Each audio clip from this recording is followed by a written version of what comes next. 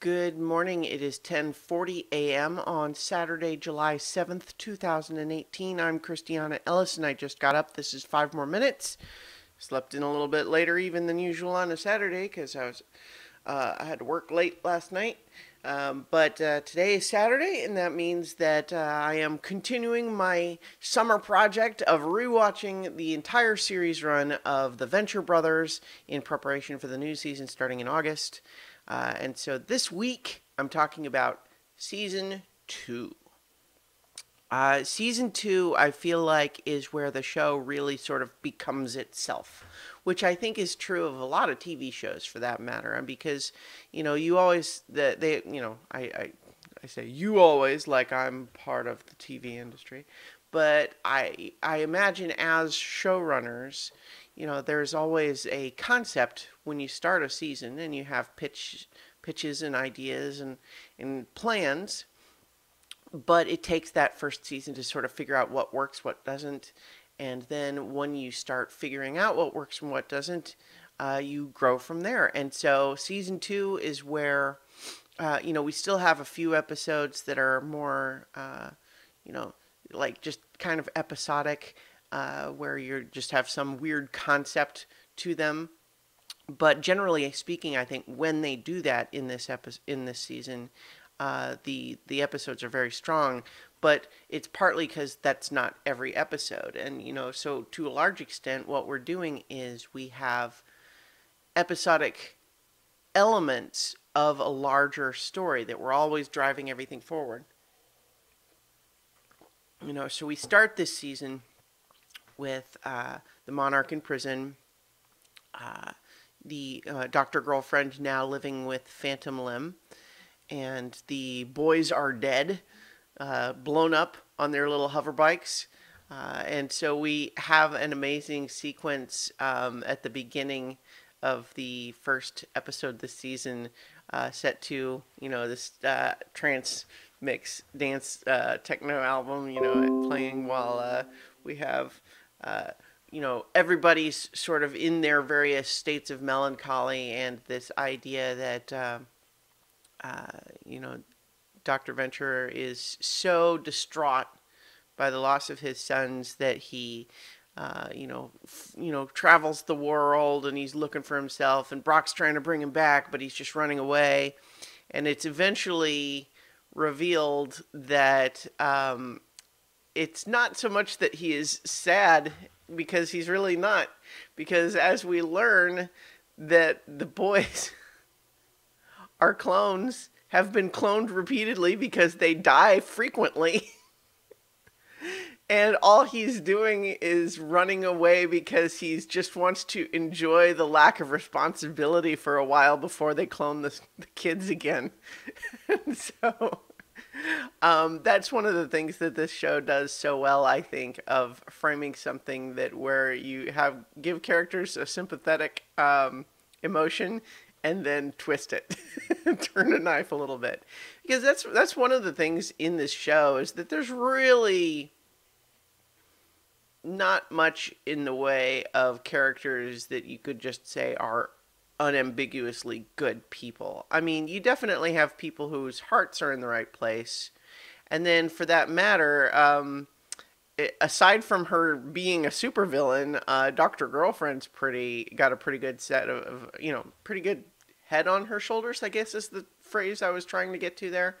And, ultimately she is like into costumed aggression.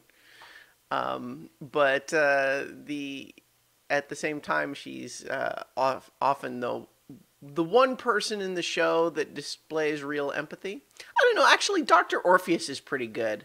He's kind of a goody two-shoes, really. I'm not sure he really has, he can be overprotective and perhaps obnoxious, but he's not really selfish in the same way that a lot of the other characters. And I suppose, the thing is, every character is just a little off, right? Because, obviously, Hank and Dean are not bad kids. They're just messed up because their childhood is super weird.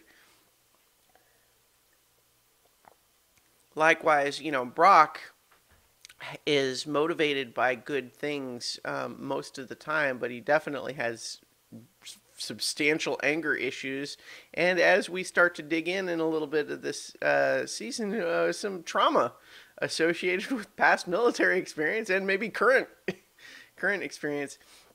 So one of the things that I want to address briefly, rewatching seasons 1 and 2, is that there's a handful of jokes that feel a little ooky. Um, some of them related to suggestions that Dr. Girlfriend maybe is transgender, just and even though the show pretty much canonically establishes that she is not, she just has a deep voice. But jokes where people like, oh, she's a little manly, I'm a little looking for scars, that sort of thing. That's a little.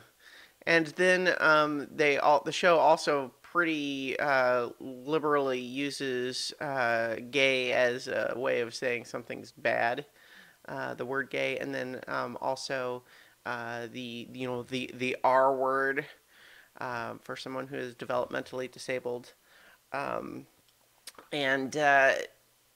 so those parts of the show haven't aged well. I know that what I can say, what feels good in terms of recognizing that, though, is that the show improves in that regard. It's also always not, it's usually like, I don't know, I guess, Brock says it a few times. So I was going to say, when it comes out of the mouth of Dr. Venture, I mean, it's not exactly someone to be emulated, right? But the show improves in that regard, but it's also important to put those things in the context of the larger facts about this show, which is that it has really pretty good representation in terms of lots of queer characters that are awesome. And more so as the show develops. But like this season introduces the alchemist as part of Dr. Orpheus's Order of the Triad. Introduces Jefferson Twilight as, also in that. And, we get lots more of all sorts of different characters. But so everyone is kind of messed up in their own way. But the show, it's a little bit like some of the characters. It's often got its heart in the right place, but it's just a little bit off, a little bit messed up. And I think it's interesting to look back to the earliest seasons of the show and recognize the places where it's like, okay, well, they're obviously, comedy is subjective and obviously can very much be influenced by the time and place in which it's created. And, the culture has moved past some of those things that are more offensive now. And it's nice to know that the show doesn't just dig in and continue to do that stuff as much as it continues to improve. And, it's better than average, ultimately, I would say, despite some unfortunate uses of various words early on. But there's some amazing episodes in this season. For one, Escape to the House of Mummies Part 2 is kind of genius. Just in concept, the idea of taking a hypothetical 3-parter, but then making an episode only of the middle chapter. So everything's crazy and we don't get to see any of the setup except for like this previously on. And there's some amazing stuff in there. The episode of where we introduce Dr. Henry Killinger. It's weird to have a villain based on a real guy, Dr. Henry Kissinger, because it's definitely based on him. But that is he's such a strange character to be super creepy and all that, but then ultimately has basically gets the Monarch and Dr. Girlfriend back together, which is, makes me love him just for that, because I love the Monarch and Dr. Girlfriend so much. I love that relationship. It's like my favorite thing about the show. But we also, we get a lot more about Molotov cocktease. I always want to hesitate on that. I think there's a good reason why the show, like I was talking about with As Language Evolves, the show moves away from her last name. I mean, on the one hand, like she's kind of a ridiculous character already, and it's her name is a play on a concept, right? But there's stuff that's more funny and less funny about that character, and they continue to work on the parts that are more funny. But like some of the stuff with like Hunter Gathers is also an amazing character. I hesitate to mention so much about Hunter Gathers being an amazing character in this season because we're only introduced to the character in this season, and it's a little hard to talk about that character in the way that Hunter develops over the various seasons. We'll call her she for now because as we meet her in this episode, the flashback, we might say he now she has transitioned. And it's interesting, again, it's like even though there's some jokes about the transgender element that are a little edgy, nonetheless, the whole bit leading up to that in that episode is this idea of the code of no, you don't kill women, you don't kill children. And so for Brock, who has been sent there to kill Hunter and plans to do it, to not do it for that reason, in a messed up kind of way, is him acknowledging Hunter's womanhood. So this is a weird show. But I will say that Hunter, if you have not watched the rest of the series yet, continues to develop. We get lots.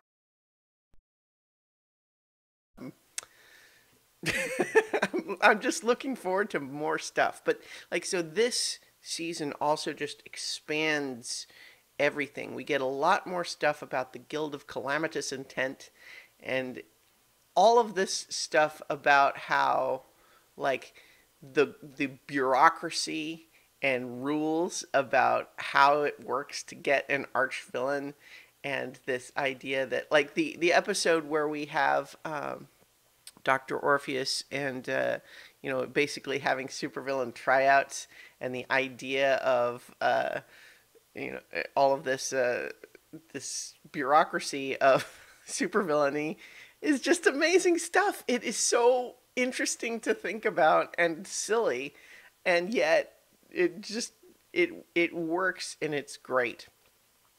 I'm trying to think of other things that I want to really call out. I think that it's yeah, I mean, without just getting into an episode by episode walkthrough, because I've already talked a fair amount about it. I'll maybe just finish us up here. Where we end things in the finale of this season. But like I was saying at the beginning, I think this season is really kind of where the show becomes itself. It becomes fully realized as what this show is, and it continues to evolve a little bit as we go. But it's also, just a recognition of these, when we talk about the show evolves, it's responsive to society in kind of more than most shows would be because the seasons are so spread so far apart. Season 1 aired in 2003 and 2004. Season 2 is 2006. And then season 3 doesn't air until 2008. And, so we've, it's spread out.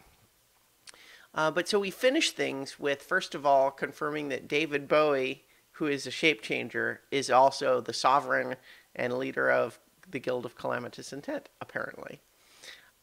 Which, again, is kind of just an amazing choice. What we finish is the marriage of the Monarch and Dr. Girlfriend. So she is now Dr. Mrs. the Monarch. Briefly, Dr. Fiance.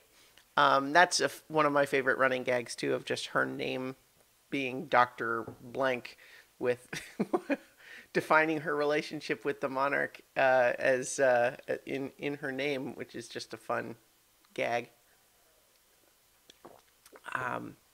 But we have both of the boys kind of in their own ways, starting to do some stuff. We have them learn about the clone army. We have, Brock starting to get to a point of maybe thinking a little bit more about all his violence and being a little bit more thoughtful about it. We get more stuff of Venture and his brother and that developing relationship, Jonas Jr. And the Phantom Limb out of the picture, at least for now, possibly dead, maybe. But it's also kind of funny, the idea that his character having invisible limbs could lose the limb, and so it's kind of like you still can't see anything, but now it's actually not there. Anyway, I think I'll leave it there for season 2, but I love this show, and I'm more excited than ever to continue rewatching it. And so I will be back tomorrow for my rewatch of The Melancholy of Haruhi Suzumiya to talk about Remote Island Syndrome Part 2. And in the meantime, talk to you tomorrow for 5 more minutes.